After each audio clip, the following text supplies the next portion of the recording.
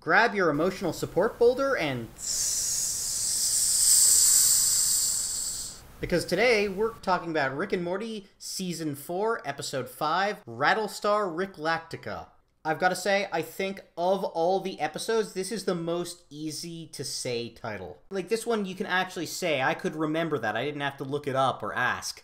Not Rick Die, Rick Pete, Edge of to Morty. Yeah, it's no one crew over the cruise, Morty. I may have cut around it a bit, but at least 3 out of 4 of the episodes so far has been us being like, because today we're discussing, what's this episode called?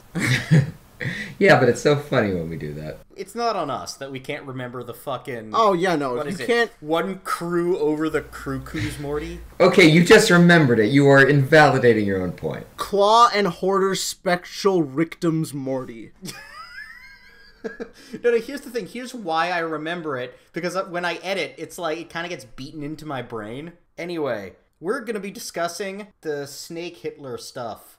So, first off, one thing I want to say, very surprised they went with time travel. I thought that this would be a thing that Rick never learns time travel. I thought a running thing about him as a person is he can never go back. He's never figured out time travel. I hadn't even thought about that, but you have a very good point there. There was an interview a while ago that we might have actually discussed on this podcast where Dan Harmon basically talked about how he didn't want time travel in the show at all. I could just be making that up. Do either of you remember that? Well, no. I think what he said is, like, unless it's really funny. So I guess this was what they used it on. So this episode has been being kicked around for at least a year and a half now, according to the writers on Twitter. I wonder if that's why they haven't done it yet, is because time travel was a no-go for the show. It's a good question. Either way, I did not even realize that they had never done time travel before when I was watching this. The closest they've come is the first episode of Season 2, where time got split. What about the first episode of the series where Rick goes into the portal when Morty's legs are fucking broken? And he spends like an eternity on this happy planet. I think that was more time dilation.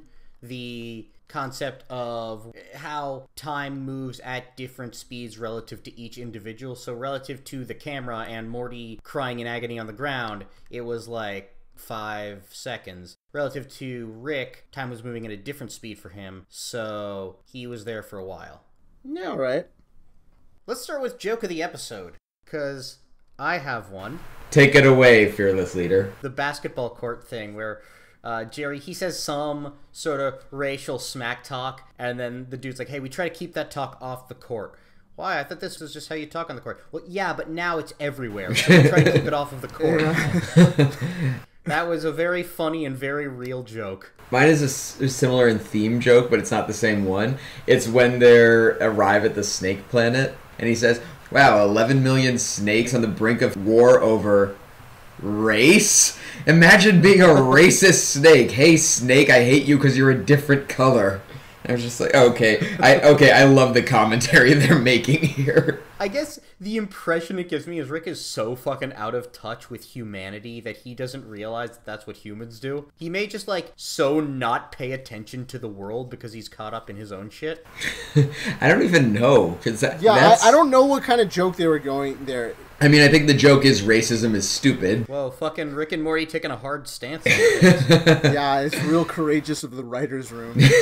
This wasn't ha-ha funny, but in retrospect, I thought it was funny. When the snake's interpreter and the snake from Earth start a love affair, and all the other snakes are just watching them, just like, Oh, God, there was some really funny shit in this episode. I would go so far as to say that this episode's B story is the best B story we've had all season. Yes, I agree with that. Yeah, I would agree there. Also because it ties back in, like, really well.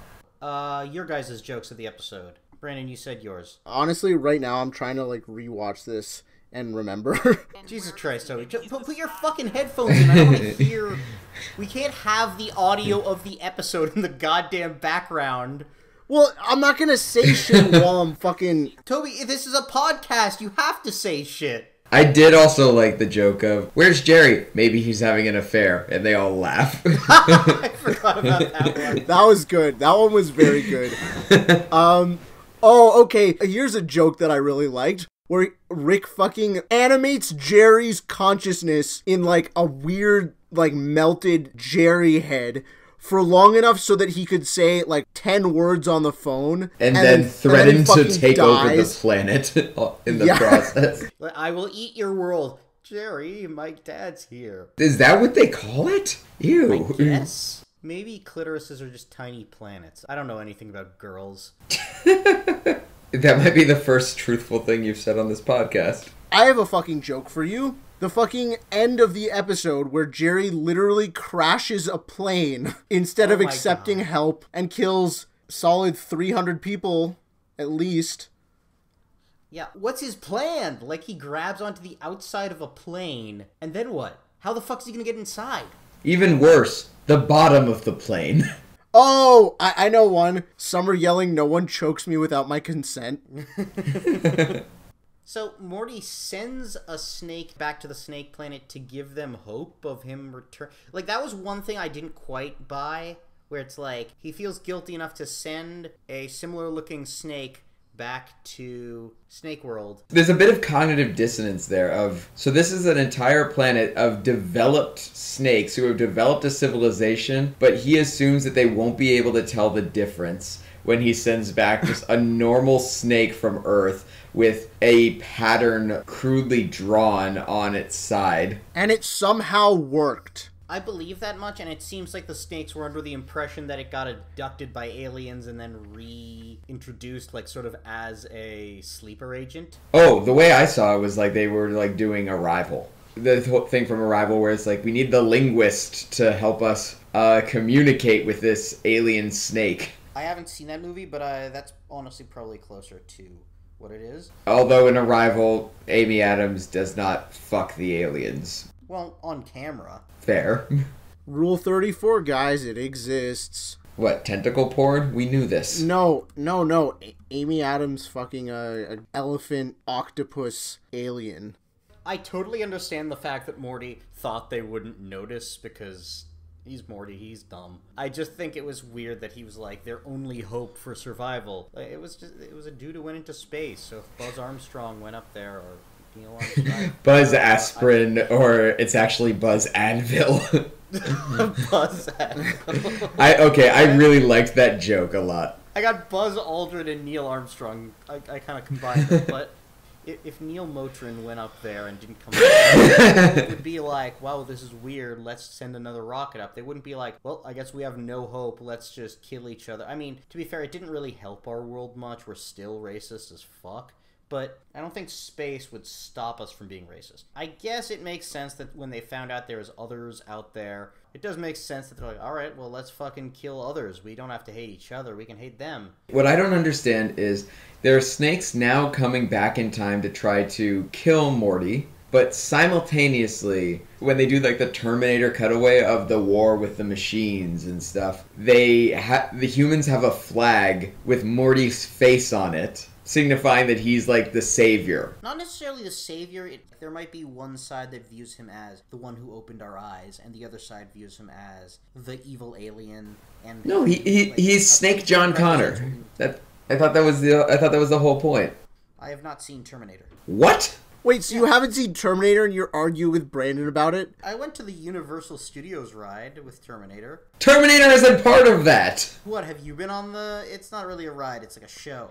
Have you been to it? Yes! It's close. There's like a vague plot thing there. Okay, you might be right that you have like seen that, but you know what I've seen? The Terminator movies! Wow, your voice is gonna be clipping like a bitch on that scream. Oh yeah. Sorry, Dan. Sorry me, I edited it first. Point being, how have you not seen Terminator? Yeah, let's just talk about this now for an hour. No, but like so many of the references are Terminator references. I just haven't seen it, so I'm sure there is plenty in this episode I didn't get. I thought it was funny, though. Okay, so there's two things I didn't understand. One was that, of like, what the fuck are like the snakes going back in time for? Well, no, I understood why the android snakes are going back in time, because that's the plot of Terminator, but also why, when they found that like the snakes hadn't finished the time machine, did they then decide to help the snakes finish the time machine? Well, what Rick said was we bring it back in time earlier. Look, it didn't make a ton of sense, if I'm honest, but they make it go back even earlier so that they're even dumber about it, and then, yeah. So that the time police will get involved? But now we're at the point where Rick and Morty can jump and travel through time. So why do they need the time police to get involved? So here's the thing. I don't think that we're going to stay this way. I think they're just going to drop the time travel thing and they're not going to address it again, which I don't love, but I think that's what's going to happen. Yeah, probably. I loved how when the snake that Morty returns to the planet is landing, how the battleship that's there to collect him is called the SS. Oh, what a dumb fucking joke. I love that. It's so bad, but so I didn't good. See that, but that is fucking funny. Also, on the Wikia page for this episode, one of the fun facts is the fascist posters are snake versions of the Nazi posters used during World War II, and all I want to say is, no fucking shit! Wait, those swastikas, those are Nazi symbols? I did appreciate that Snake Hitler still has Blondie as his dog. Hitler had a dog? He had a painting of his dog above his mantle, and it's the same dog that like Hitler actually had, Blondie. Oh, right. I learned that from Always Sunny. When they found a painting, they're like, this is an original Hitler. Holy shit. I have not seen that episode. Also, related to this, in the 1985 Nazi Snake Planet, the bust of Hitler that was in the lab is actually Abradolf Lincler, but a snake version. That's funny. That's awesome. I appreciated the callback.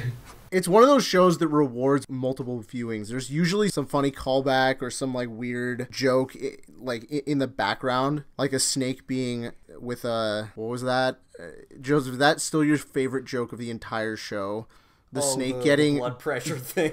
Yup.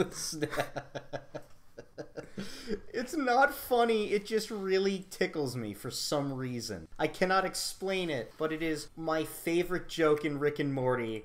No one on Earth would agree with me, but I love it. In Season 2, Episode 1, when Jerry hits a deer, they rush to the vet, and it cuts to, like, somebody taking the snake's blood pressure, and it's just the blood pressure around the snake. I cannot explain why I find it so funny. It's just one of my favorite moments in Rick and Morty. No, that is an amazing joke in Rick and Morty. It is, but it does not deserve the title of funniest joke in the series. But it has captured it for you. Yes. Also, I just realized something. The snake coming back in time to rescue Jerry while he's hanging off the ship means that Jerry somehow plays a part in the Snake Planet's survival. How? Huh. Good point. Good point. My guess... Honestly, I got nothing. I have no idea how. They did the bare minimum to make any of the time travel make sense. I don't even think they did the bare minimum on that, which is fine because it was funny. I'm going to take a second to give a shout out to the writer of this episode because it's not a first-time writer. This is James Siciliano, who previously wrote Morty's Mind Blowers. Okay. And was one of the writers who I got a chance to meet at the Season 3 wrap party.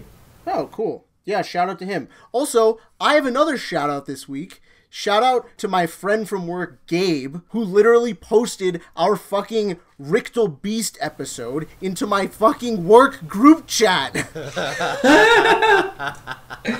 Hey, Gabe, respect. Please post this one. We're going to be dropping some really fucked up statements in here. Toby, what's the name of the company you work for? I just want to give a shout out to your boss. What's his first name, last name, and home address? First of all, it's a woman, you sexist fuck. Second of all, no, I'm not telling you that. Fine, just her phone number then. Also, fun story. I was talking to my boss's son. Let's see, this was like a couple weeks ago, or this was right after we did the Rectal Beast episode, and I happened to talk about this podcast. Well, the next day, my boss let slip, hey, I listened to your podcast, really great stuff. To which I then looked on our page and realized the last episode we'd posted was The Rictal Beast. Mm-hmm. We talk about Gaspar Noé and his... Why did it sound like you were gargling jizz? That's the correct pronunciation of his name. Isn't that how Gaspar Noé directs his films? Nah. But yes, point being, let's hope this does not destroy our professional lives. You work in Hollywood. It's not going to destroy shit. Shut the fuck up. I work in a place that I could get fired for if they hear this. Like, I've mentioned to coworkers, like, I didn't mention it to them, it just, like, came up in conversation. And they're like, oh, you run a podcast? What's it called? I'm like, nope. Can't do it. Can't tell you, because then you'll have to kill me. Also, besides Keegan-Michael Key, I don't think there's really many guest stars on this episode. First off, I was really hoping the original lady from the Terminator movie. I guess they didn't, but... What, Linda Hamilton? No, I don't think they did. They got Linda Hamilton to just go into a mic for an hour. That would be an amazing waste of talent. Have you guys seen Deadpool 2? Yeah, I was just going to bring that up. The invisible guy was Brad Pitt. Yeah, and he's on screen for like 0.5 seconds while he gets electrocuted. He literally did that just because he thought it would be hilarious to have Brad Pitt in a movie where he has so little screen time. It is an extremely funny joke. Also, I did not realize this, but the time cop is named Schlee My Pants. Well, if that isn't some OG Rick and Morty bullshit, I don't know what is. The time cop from what? From Rick and Morty. Oh, I wasn't sure if you were talking about Deadpool still, and I was like, I don't remember a time cop. Are you talking about the one played by Michael Key? Yeah, Keegan-Michael Key, yeah. I'm sad they didn't get Peel back as well, but I'm sure he's busy working on the next thing to terrify all of us. Although, shout out to his a show he's executive producing that's coming out soon, which is about Nazi hunters. Oh, I thought you were going to mention Twilight Zone. Oh no, I don't want to talk about that. You don't like it? No, I did not like it. We're off the fucking rails, I'll cut this, but, like, the problem I have is anytime I see him on screen, I'm expecting something funny. It really throws me when he's playing the role of Rod fucking Sterling, being like, welcome to the Twilight Zone. Like, where's the joke? Where's Key? Welcome to the Twilight Zone. Here's my anger translator, Luther. Man, wasn't that some existential bullshit? Maybe I do need to leave it. No, you're leaving this. You're leaving this in. I want to make you upset, Joseph. And I have to say, this episode, I think, solidified that this season has been the weakest season so far by a lot. Personally. This was the one that solidified it for you?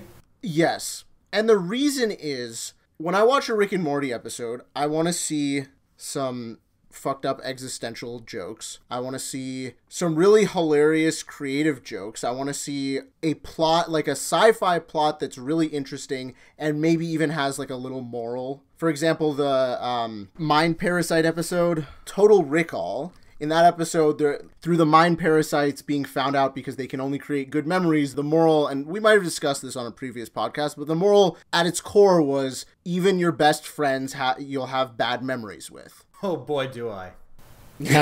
Not like we needed the show to tell us that, but those are like the things that I really search for in an episode. Also just like the sheer silliness of Justin Roiland. But this season to me has been very weak on plot, in the sense that there hasn't been a good sci-fi plot that really blew my mind, like the detoxification episode.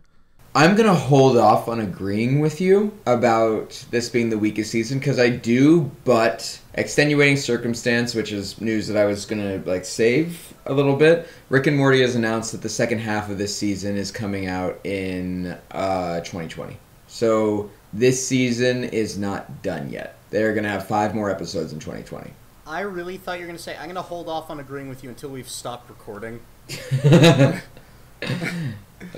No. I would violently disagree with Toby while we are recording, even if it would support you, Joseph. Honestly, though, I think the humor has been even weaker than it normally is. Like, there have been some really funny shit, but I rewatched an episode from season 2, and just, like, the number of amazing jokes just land, like, one after the other, like, boom, boom, boom, boom, like, in multiple scenes are like that. And in this latest season, I would say, apart from the first episode, the humor has been a little more sparse, to me. Here's what I liked. Okay, episode 1 We got some very Rick and Morty existential Death Crystal, you little monster, I thought you were masturbating. Episode 2, we got some good Rick character development. Episode 3, let's leave that one alone. Episode 4, not much happened. Episode 5, not much happened in terms of character development, plot development. I did really love Jerry's story. Jerry's pride and somehow, against all odds, surviving a fucking plane crash by just jumping onto a tree. That would not fucking work, I think.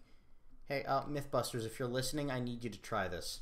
Oh, what, you don't think crashing into a tree at 400 miles an hour would kill you? Look, I don't know. I'm not a doctor. His fingers are bleeding profusely. They would be doing so much more than that. His fucking tendons would have snapped before that happened. I am going to agree that, like, so far this does to me feel like the weakest season thus far. I've rewatched episodes from season 3, which for me, like, before this was the weakest season.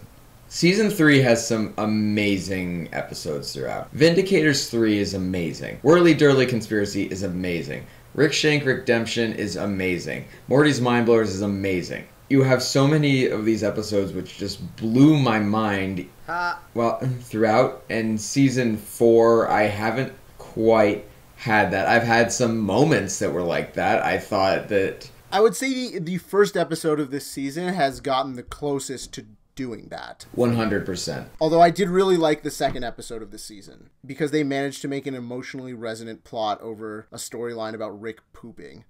So, you would say that this is like the weakest of all the seasons for you? Easily, yes. I would not say by much. I would say by quite a lot. It sounds like there's a trend of it getting weaker, which concerns me. I would put the first 2 episodes on par with season 3. Yes, yeah, I would too. I'd put number 1 on par with season 3. Number 2, maybe not as much. Yeah, I agree with that. Like, I did really, really like the A story, but the B story was not as good. Sorry, what was the B story again? I honestly do not remember. Exactly. It was Jerry building the app. Oh, yeah. Glooty-ooty-oo. Has he ever done that before? No, first time. For me, the season rankings go, season 2 is the number 1 spot, followed by season 1, followed by 3, followed by 4. I think season 1, since it was just getting its legs, was the weakest. I don't know. Nah, man. Rick Potion number 9, Me Seeks and Destroy, Anatomy Park. It's true. I was starting to think in those terms, Joseph, like, oh, what? How good was season 1 really? And then I rewatched a lot of it recently, and it was so good. Well, it has been a while, to be fair, but you have a point. Rick Potion number 9 is still the most fucked up episode as far as I'm concerned. I know that you two disagree with me. I know yours is Car Battery. Rick Potion number 9 is the most fucked up. Car Battery has the most fucked up moment. Rick Potion number 9 is the most fucked up in Rick and Morty terms. Well, it's just like it establishes so well like the levels of like fucking with the sci-fi.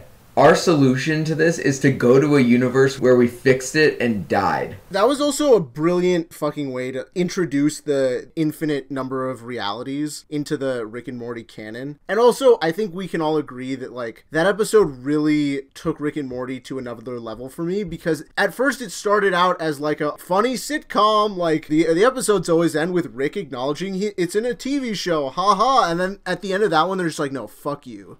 Yeah. Like, everyone watching, fuck you, this is serious.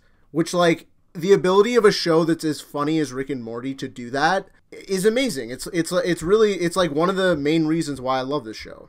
Yeah, season 1 and season 2 are both up there. Season 3 is next down, and then season 4, I'm still waiting to see how they pull it together. Because I know they can do better. I don't want you guys to be right, but you kind of are. And look, I've still enjoyed this season quite a lot. Like, I'll probably rewatch every episode, well, except for maybe the 3rd. Although I kind of want to rewatch it now that Dan said that it was one of his favorites from the season. He's wrong. He's just objectively wrong. I agree, but I'm still curious what he found in it. Because I watched it like 1.5 times, and anyway, this doesn't take away from how much fun I'm having this season. But it has been a little bit of a bummer to me. I don't know, I felt like a lot of it hasn't lived up to the hype. Yeah. Yeah. As we all sadly agree with each other. Let's see. So I do have a story for you guys. Not sure if we'll leave this in, but I do have a story for you guys. We ran out of toilet paper yesterday. Okay, this is a good start. Talking about like, oh, Toby, you'd let your mom die if you couldn't tell another poop joke. This isn't a joke. This is a real-life experience, and I would thank you not to disparage my experience. I can literally hear you smiling. So here's what happened. We were out of toilet paper. I didn't realize how low we were. I have since had an argument with Tyler over the definition of the word low. To me, it's like if you have a roll and a half left, that's when you say we're low. If there's half a roll left, you say we need toilet paper right the fuck now. Anyway, so I ran out of toilet paper. I really had to take a shit. I thought, I could either go to my friend's place and they'll make fun of me, or I can go to Walmart, which is about a 30-minute walk, buy toilet paper, walk back, and take a shit. So my pride got the better of me. I shit my pants on the way. Stopped at a bookstore. Wait, to Walmart. Wow, because I was hoping you were going to say that you shat yourself on the way back and then realized that you could have just gone in the Walmart bathroom. No, that was the plan, if I'm honest. But, no, I shit my pants, then went into a bookstore on the way to Walmart, and I had to throw out my underwear. Because it was gross. What are we talking? Are we talking like little squirt, a whole log? Like, what's going on? Little squirt. It was like a prairie dog that didn't get all the way back in the hole before it sealed shut. The prairie dog got his head cut off. Decapitated prairie dog. Or turtle, I guess. Okay, I have a story that kind of goes in line with this, actually, that happened to me recently. Go on. So, I didn't shit my pants. Boring. But... Okay. Every time I've ever shat my pants in my life, which has happened more than I'm willing to admit, it's been because it's come by surprise. Like, I didn't think that it was going to happen. I didn't think that we were at that stage. Who is that not true for, though? And then, like, all of a sudden... pants when they're prepared for it. That's the fucking point. You've never been in having a fight with your girlfriend, and you're like, you know what? And then you just shit your pants while staring her dead in the eyes. No, but you know what I mean of just like, you never, it's always like a fart you didn't feel it coming at all. There was no warning. It's always like a fart that you shouldn't have trusted or something like that. Where You betrayed me. So, I had the first time in my life where I had to shit so badly that even with all my focus trying to prevent that from happening, I did not know if I was going to be able to hold it in. To the point that I was sitting on my foot as I sped home at 80 miles an hour on the freeway. So your left heel was in your ass and your right foot was pushing the gas pedal into the floor. Oh my god, that's so dangerous. I was 7 minutes away from home, and I was praying to the God that I don't believe in to please let me make it. I did. I made it. End of story. Mazel tov. I really, was this when you had Ghost? What like, did I have Ghost at this point? Yes. Yeah, this happened this last weekend. Oh, I really wish when you ran in, she saw you and just, like, fucking mauled you. And, like, just you down long enough that you shot yourself. Just, like, smacked me in the nuts with her gigantic paw, so I just crumpled to the floor and then just couldn't hold it in anymore. Yeah. No, that did not happen, but she did run at me, and I was just like, nope, stay. So now that we've all told a disgusting bathroom story about ourselves. You haven't. You didn't. Yeah, or no. Now that you both have, I guess I have to say one. So I don't have a good shat myself story. Why didn't we do this on the Rick shit episode? Well, I guess because I hadn't shit my pants yet. I guess neither of you had. Yeah. All right. Sorry, Toby. Carry on. This happened when I was about probably, I don't remember the exact age, but it was like a little too old to be pissing the bed. But I was probably like 12. So what happened was, go to bed, and then I wake up in the morning and I go downstairs to my bathroom, and I start taking a massive piss. And then halfway in the middle of it, I wake up and I'm in my own fucking bed. Well, to this day, that is the clearest dream I've ever had. This is why you never piss in a dream. If I had been like completely lucid, I don't think I would have noticed. The details were that good. And then I wake up and I'm in bed mid-piss. And at that point, I think I was just like, I can't stop. And then I finished. You didn't hold it in and run to the bathroom? I mean, I had very little left. Have you ever tried to stop mid-piss? It's not easy. What's another drop in the bucket? This was probably like the hugest piss I had ever taken at that point in my life. It was like that much. So that fucking happened to me. It's ironic that Toby, who always will just fart and go, oh, I shit myself, is the one without the shit himself story. Oh, I mean, I shit myself. I just don't have a good story behind it. The only time don't worry, I'm sure it's there. Just like, oh, I'm food poisoned and I'm vomiting and also now pooping. Don't you want to join us in the pooping? I didn't, but I was forced to by my own body. Jesus.